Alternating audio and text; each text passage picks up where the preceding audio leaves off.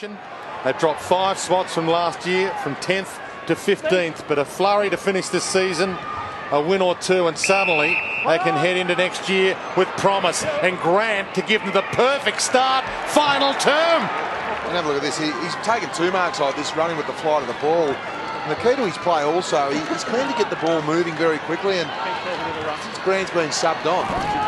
Now told to run. Pressure on the kick, turnover. Smith, the Dogs should go from this. Grant from 50, runs inside the paint and drives it home. Well, Murdoch just overplaying it a little bit. I mean, there's not always going to be the perfect option. You've just got to make a quicker assessment than that one. Well, he's got good speed, Jarrad, Jordan Murdoch, but he slowed down for 6 strides. Jakira puts it up, hoping for Campbell. Harry Taylor at fullback, forced to punch. Skinner to Grant, who's kicked 2 since coming on as the sub.